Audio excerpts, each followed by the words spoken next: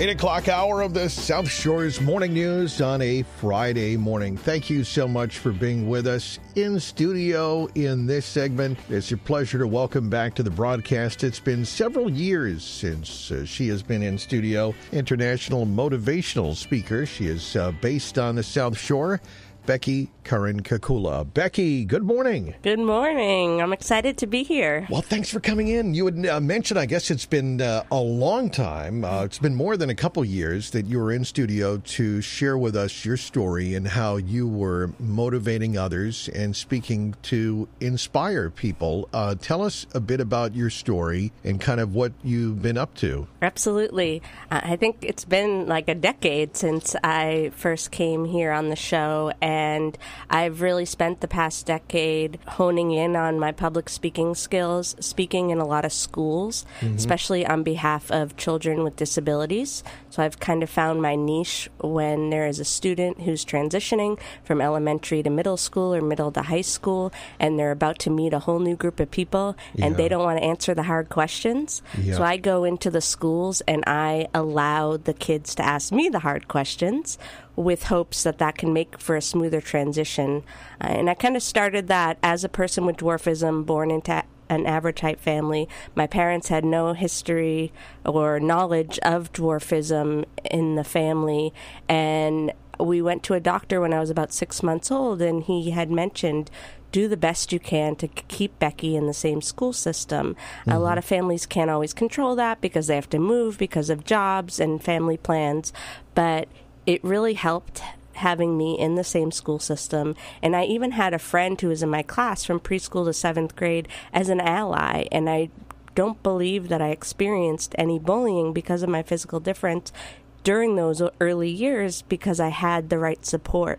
And not all students can have that experience, and I hope to continue to share that experience with communities to allow them to be more inclusive.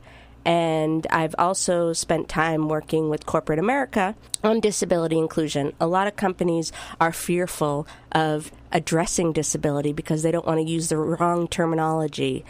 So several years ago, I joined a board. It's called the National Center on Disability and Journalism at Arizona State University, and there's this great style guide that was initially meant for journalists, but it helps everyday people. It talks about different disabilities and the preferred terminologies and the preferred things we hope for people to avoid when they're addressing us. But at the end of the day, I tell people, just call me by my name, and as we get to know each other, you'll start to learn more about the terminology. Well, her name is Becky, and she is in studio this morning. And so you're talking about your own story to inspire others. And you mentioned that you found your schooling to be a good experience when you look back?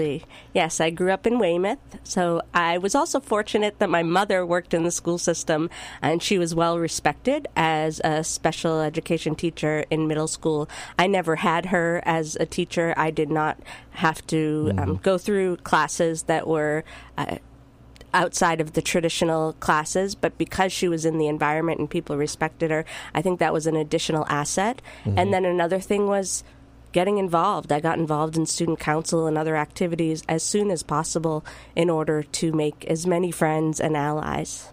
So what advice would you have for parents who have a child with disabilities, or anyone listening this morning that has a disability that is concerned about what their experience might be in school? I would say don't be afraid to speak up and ask for what you need.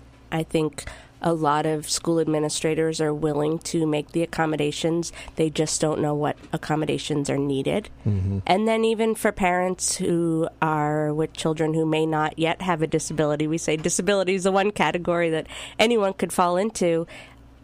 Don't take away your child's curiosity. Allow them to go up to people who are different and ask questions. We rather you do that than pull them away and add to the additional fear factor.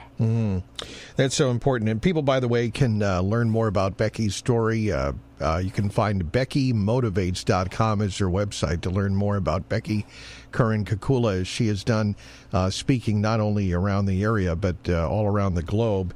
And so, Becky, what are some of the other projects you're working on? You mentioned talking a lot in schools and then also working with corporations. It's kind of in your focus. Yeah, so a lot of corporations are fearful of hiring talent with disabilities, and we want to get them to understand that people with disabilities are problem solvers. Even my everyday life experience, when I get up in the morning, I have to make sure there's a step stool next to my bed, a step stool next to the sink, pedal extensions on my car for driving, all these different adaptations that I have to do before even leaving the house in the morning. And those are skills that I can bring to the workplace. So people with disabilities have a lot to offer. It's just that people want to be given a chance to be a part of the workplace, be a part of the environment that we all live in. Over 20% of the population has a disability, and that's what we hope to see representation in the workforce. Well, that is important. Yeah, you're right about that. All the different things that you have to do in your life and that other people with different disabilities may have to do in their lives. And you're right, problem solving would be a big thing.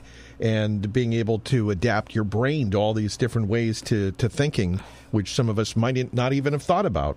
Exactly. And that's what you can do.